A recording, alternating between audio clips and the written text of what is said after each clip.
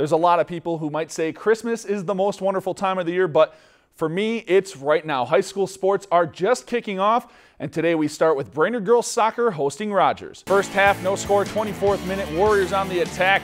Josie Kramer drops the touch pass to Allie Smith, who finishes past the Royals keeper.